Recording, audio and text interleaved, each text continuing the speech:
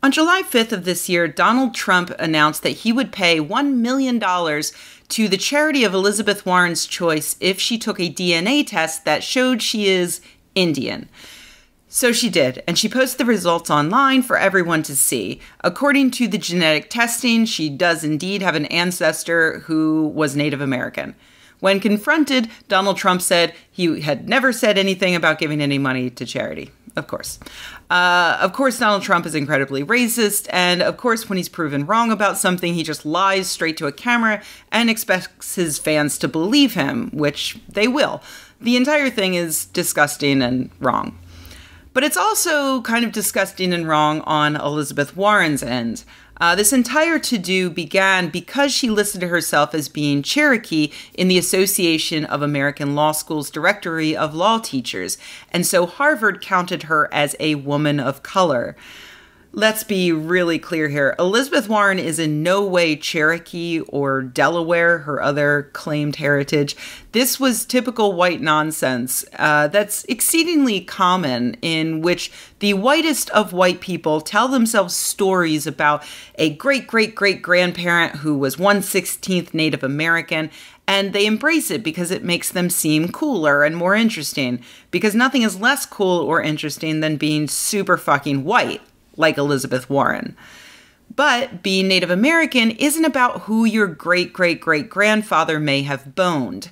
And by the way, in the notes here, I'm going to be linking to a bunch of indigenous voices because they're way more important and more knowledgeable than mine, so please go check that out. It's not about genetics, and it's not even about the whispered tales told by your father and your grandmother and your great-aunt. It's about actually being a part of that culture, about being on the rolls, about having actual Cherokee citizenship. If you get a DNA test that proves you're directly related to a person who is a Cherokee citizen, okay, that's worthwhile. But that's not what we're talking about here. That's not what this DNA test did.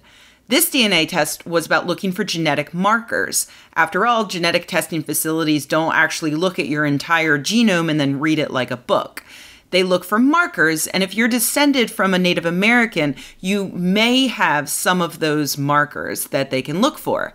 However, you might not. DNA is tricky, and race is tricky, and tribes are tricky.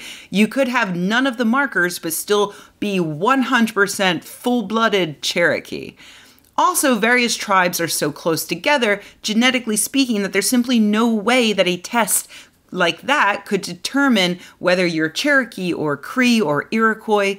Hell, you could be South American and still have some of those same markers. So in a way, Warren got really lucky here. First, she got lucky in that Trump is a moron and he has no idea what it means to be Cherokee. So when he wanted to talk about proof, he talked about the only thing he could think of, which is taking a test, in this case, a genetic test. Then she got lucky in that she actually did have a marker commonly found in Native American people's DNA. Because of that, Warren is able to claim some kind of high ground over Trump, but that's kind of like being the world's fastest sloth. It's damning with faint praise. You haven't really done much. The true high ground would have been admitting at the very beginning of all this that she was wrong to list her background as Cherokee when she absolutely was not, and then not posting things like this on Twitter. My family, including Fox News watchers, sat together and talked about what they think of real Donald Trump's attacks on our heritage. Elizabeth Warren, Donald Trump did not attack your family's heritage. He attacked the heritage of actual Native Americans who are erased every day while stupid white women like you appropriate their identities. To make that tweet even worse, she actually followed it up with, "And yes, a famous geneticist analyzed my DNA and concluded that it contains Native American ancestry." Famous geneticists don't establish identity that way. They don't even validate genetic results.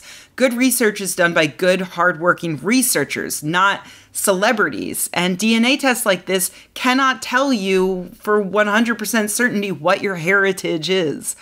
I seriously have not stopped cringing since I read it. To Warren's defense, the charity she's asked Trump to donate to, which he probably won't, is the National Indigenous Women's Resource Center, and she did eventually get around to saying that DNA and family history has nothing to do with tribal affiliation or citizenship, which is determined only by tribal nations. I respect the distinction and don't list myself as Native in the Senate.